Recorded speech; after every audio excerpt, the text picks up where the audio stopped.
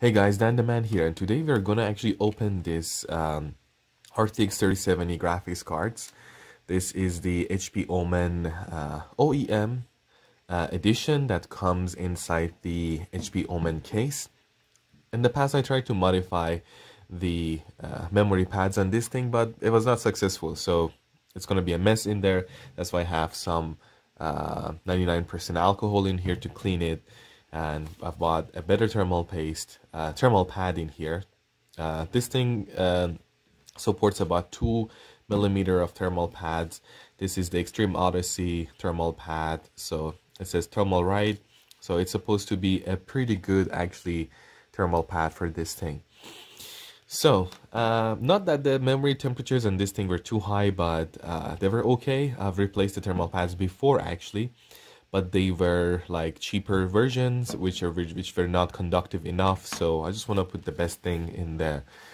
Anyways, so first things first, to open it there are 1 2 3 4 5 6 7 and 8 screws holding the heatsink area and the front shroud to the PCB of the motherboard. First I'm going to start with this one in there.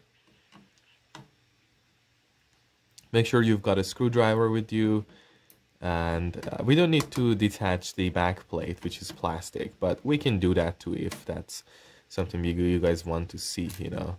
Okay, first screw out, second screw out, and third screw in the corner right there. You guys can, by the way, skip all this, you know, if you want to see what's going to be in the end. Can skip all of this. Okay, it's gonna be a mess in there, and I don't care if you're gonna judge me. There's a lot of thermal paste in there because I tried to use a copper shield to mod it. It was not successful, you know, like this GPU die was not making contacts with the heatsink, and the temperatures were a little bit out of control, so I had to just dump in the cheap thermal pad I had in there. So almost all the screws are out. Last one in there. And they all look different, you know, like the fat ones, round ones are in the middle, the tiny ones there, the other normal ones there. So, yeah. And make sure once you're doing this with any GPU that you have, make sure you have some thermal paste around so that you can repaste the die again once you clean it.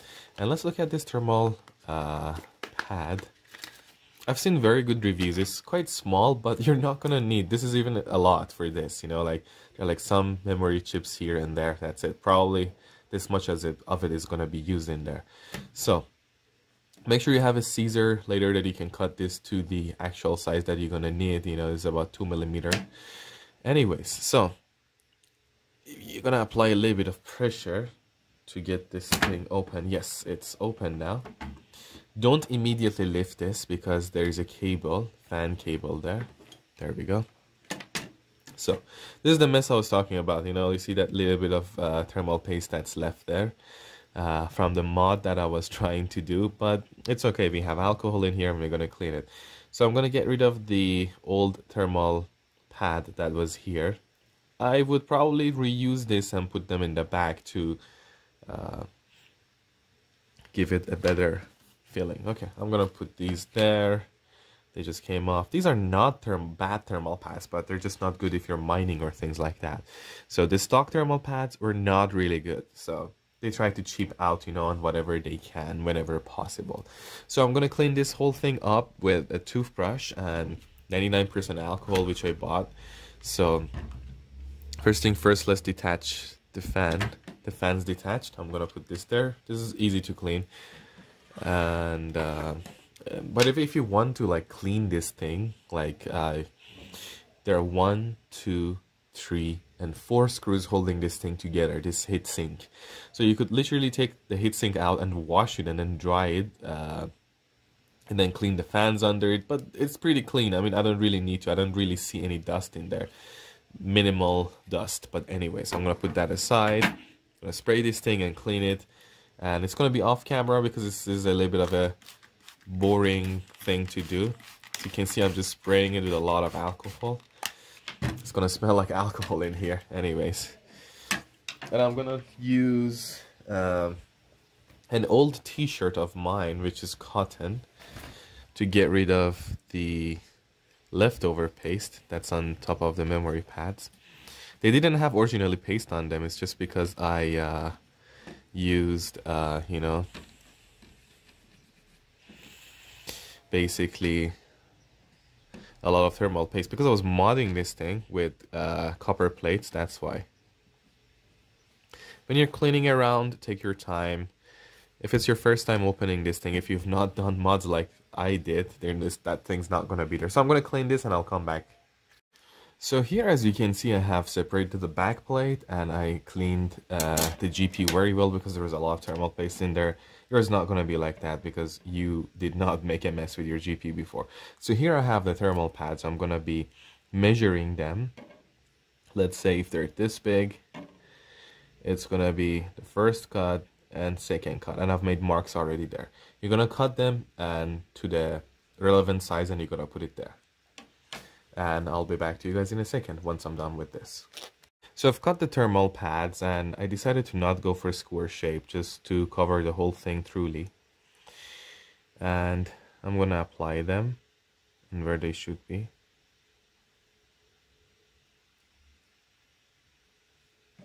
Okay, maybe not the best application, it fell there. Okay, I'll move it a little bit further up.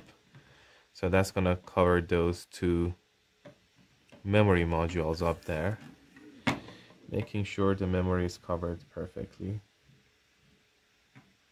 Okay, good, nice. And I'm gonna take the side of it off and I'm gonna try to make sure it's gonna cover the memory modules well.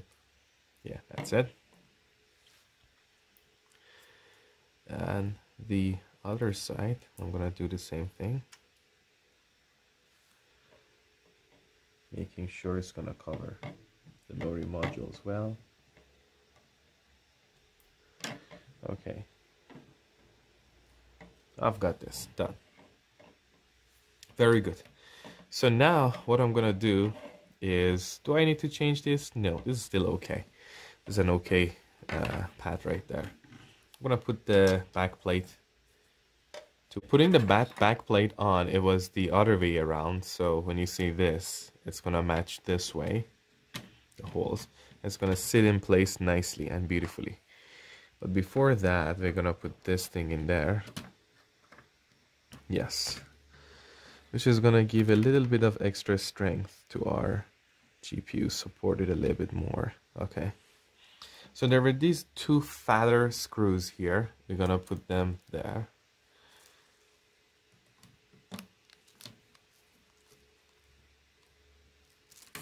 Okay, I'm not gonna tighten all the screws now because I'm gonna be tightening them later. Okay, another screw goes there.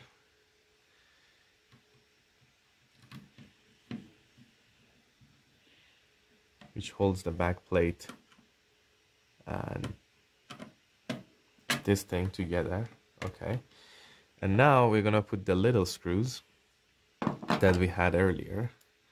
One there, there, and that's it. There's only 4 of them.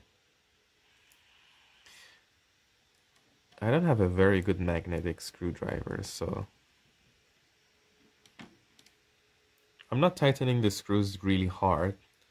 I just need them to be screwed in enough so it can hold the back plate. The back plate did not have actually any, what do you call it? It didn't have any thermal pads behind it because there are no memory modules there, but some manufacturers still put them to transfer, to help with the heat transfer basically. Okay, now I can tighten the screws a little bit more than what they were originally tightened. Good. One more in there. It's there. You could cut these things, you know, like to the actual size of the memory module, but you know, I'm kind of lazy, so it's not worth it. Yeah, this whole thing's assembled together now. Let's apply some thermal paste here now. I have the RTX MX4. You could use those Grizzly pastes which are better. It's kind of hard to actually do it in front of a camera because I need to look through the camera from time to time to make sure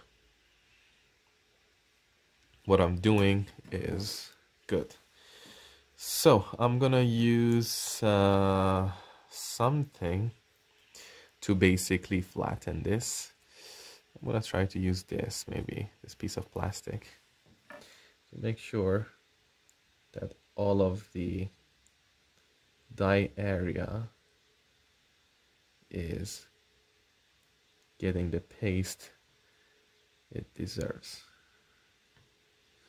Don't worry about it looking a little bit messy. Once you close the whole thing, it's gonna actually apply pressure on it. We cleaned this thing too earlier, so but before we do anything, I just need to put the fans back in place. Yeah, fan connector is in place, and we're gonna put this thing back on to where it was, and try to apply a little bit of pressure. Don't worry, the little bit of pressure is not gonna cause anything for this thing. So now it's in place. Oopsie, there's a little bit of pad stuck in there. Doesn't matter if it's not gonna come out. It's not gonna do anything with my application. So we're gonna grab these 4 big round screws that we have in here, which are gonna be helping contacting the heatsink. And okay, I'm gonna put it there and then try to tighten it, but I will not fully tighten these screws, just enough that it's holding the heatsink, because I want to apply even pressure. Try to go like a zigzag kind of a thing, you know.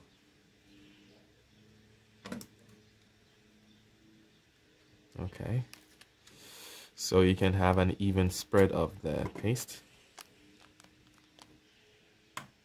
We're still adjusting the board a little bit as we are tightening the screws a little bit, just to make sure it's going to be an even spread of the paste everywhere.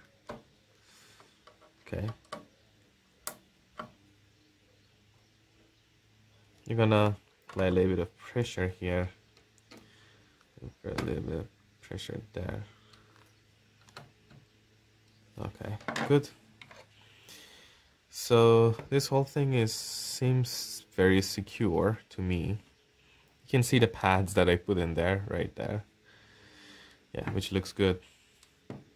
You can see the pads on the other side as well.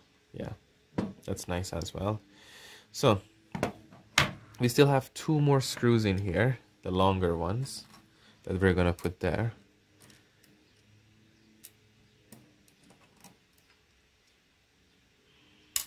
Oopsie. I'm gonna see if I see any changes in the temperature. The core temperature shouldn't change much because the thermal paste was actually fresh. I did it like a few weeks ago. So probably we'll see better junction memory temperature. This little one that's different from all of them goes there.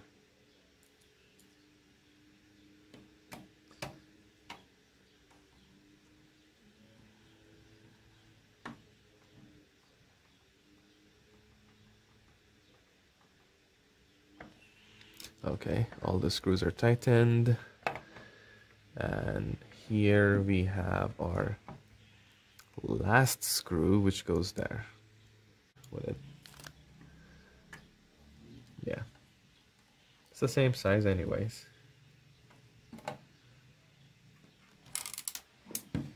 Oopsie.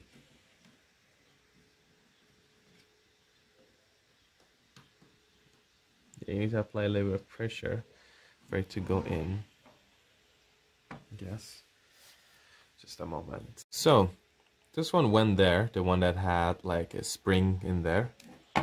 And the other one that had a washer goes up there, that is different from all the other screws. So our GPU is done. I'm just gonna clean it a little bit here, you know, just give it a little bit of a good to go. It seems good, it looks good. I hope that it works well because I bought the right millimeter size of the pad, so I'm sorry. But anyways, thank you for watching. If this was helpful, give me a thumbs up, and I hope you guys have a good day. I'll update you with the results.